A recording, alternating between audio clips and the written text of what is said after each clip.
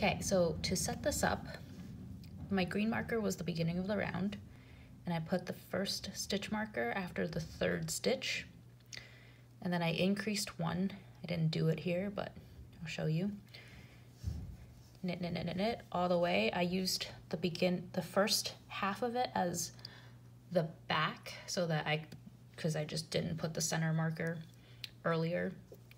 But I knit it all the way over to here, which is like stitch number 51. 51 was like the one after, so I put one before it. Do an increase.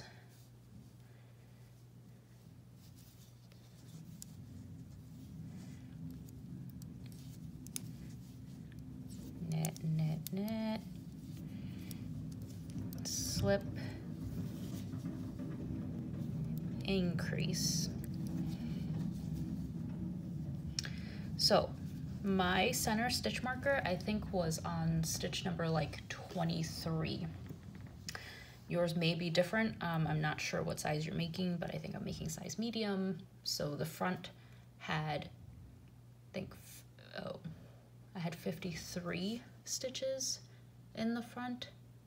Oh, so this must be 27 then. So basically what you have to do is count 20 or subtract it.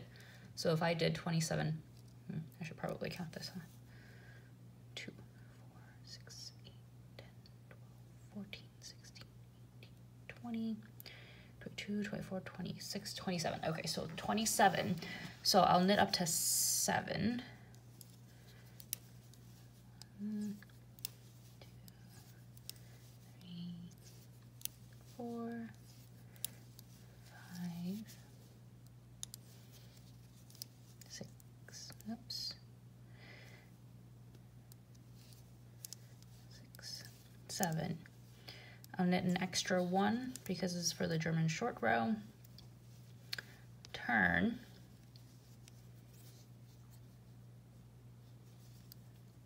Slip it.